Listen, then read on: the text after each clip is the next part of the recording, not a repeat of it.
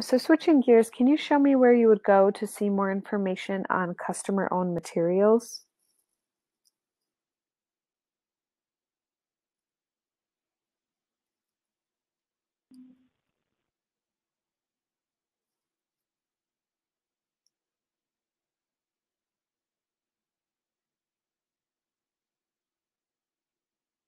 I am not sure where I would even go for that. I probably would open another tab and just do Steelcase customer.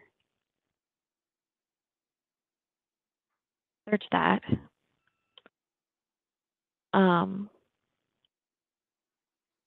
then if there's one that says required testing, you know, I would probably click on anything that they had. This one says pass, so I'd want to know what this little emblem means. So I did. And looks like I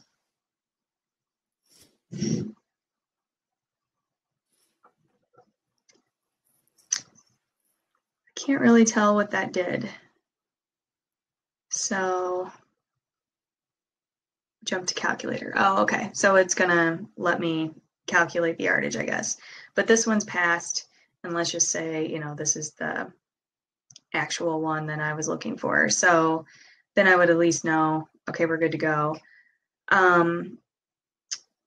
If this one was one that maybe required testing, you know, I'd probably ask for the test and see what would happen. If I felt like this was one that a client was really had their heart set on.